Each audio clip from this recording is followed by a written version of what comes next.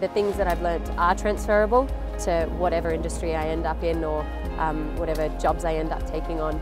Yeah, it's definitely a confidence thing.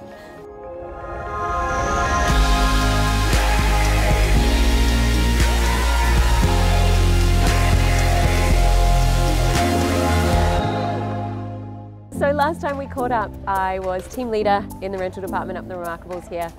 Since then, I've taken on the role of head of department. At that time, I was working on the first line management qualification, and since then I've done the adult education and training. So that was, I guess, a little bit more focused obviously on the training side, which was something that I really wanted to work on with my team. I guess it starts at the beginning of the season with a lot of recruitment and kind of putting the team together, which can be a pretty big job. It's almost a brand new team every year, so you're kind of building that from scratch. After that comes all of the training, making sure everyone's fit for the job, going to be capable and confident once all the guests arrive.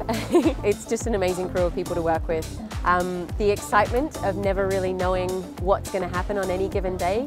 You get up here and it could be crazy weather, it could be beautiful weather, and so everyone arrives. And I guess this job's just really setting me up for anything that I want to do in the future. I almost took this job by accident, but the training that I've been able to do on the job and the qualifications that I've got since I've been here have kind of given me a bit of a management pathway, so that hopefully I can carry those skills over to wherever I end up next.